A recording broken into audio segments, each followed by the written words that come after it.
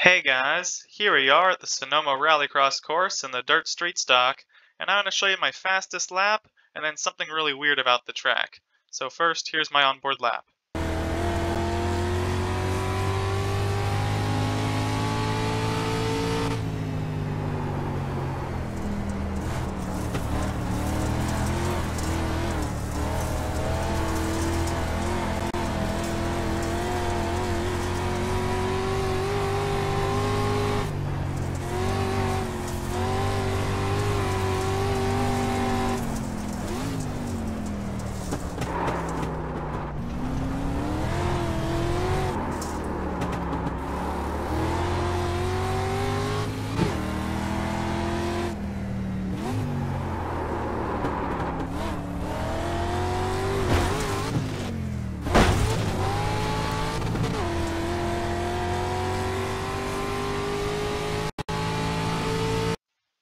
Okay, so you may have noticed it at the start of the lap, but if we just go into chase view as we're starting our lap here, you'll notice that as we head into the first corner, we get on the brakes, and as we start sliding, you may have heard from the audio that there's a lot of gravel in the background, and you can see from the TV view that there's a bunch of dirt and gravel flying out from the rear tires, yet the track itself is asphalt.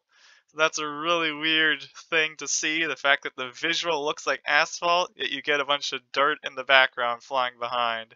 So I don't know if there's any other tracks that have this weird like glitch, but yeah, I thought that was just a pretty cool thing to point out. In fact, you can see the dirt flying out from the car. And then as we exit out of this final area, you can see that it changes from asphalt back to asphalt, but there's this small area in the middle which it looks like it's dirt. So it's like they got the dirt at the very end or something, but they weren't able to get it the whole way. So yeah, that's a really interesting, weird glitch, I guess. Anyways, as we finish one more lap here, I'm just going to play it in a full speed so you can enjoy the weird difference between asphalt and dirt.